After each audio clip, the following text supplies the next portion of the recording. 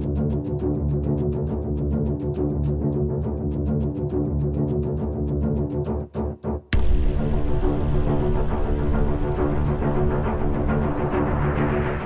2023 Rolls-Royce Spectre will be brand's first electric car.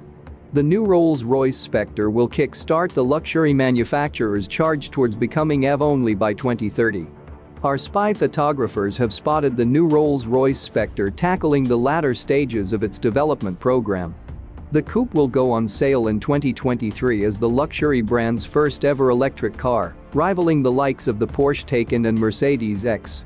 While the Spectre prototype in this latest batch of spy shots is still heavily camouflaged, it does reveal a few details about the car's design.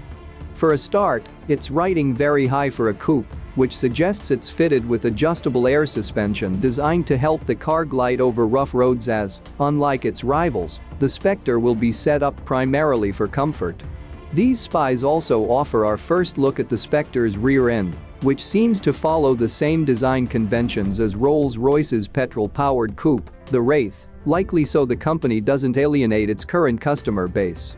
The rear window features a similar rake, and the taillights appear to be of a similar design and placement atop the top rear wings. It's the same story up front. The resemblance to the Wraith is still clear, although there are some subtle differences, such as a new and slightly shallower grille and a headlamp placement that's a little lower on the car's face. There's a redesigned door handle at the A-pillar too, which allows for the brand's trademark suicide doors.